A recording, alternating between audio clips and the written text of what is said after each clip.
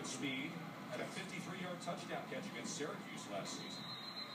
See that kid right there? Pay attention, my boys. Oh, I love what he just did in this last one. You know what I really love about him? You know, he was a wrestler in high school. There you go. He didn't play high school Nicely football. done, my friend. He did freestyle wrestling and then played college football as a walk-on. Greatest sport known to mankind, wrestling. I love it. Now, you know what's funny? You know I work with Teddy Atlas on Friday Night Fights as they tend to Johnson here, the medical staff, getting Javon Johnson off the field. You and Teddy Atlas, my two partners, say the same exact thing. When Teddy hears that a boxer had a wrestling background, he loves it.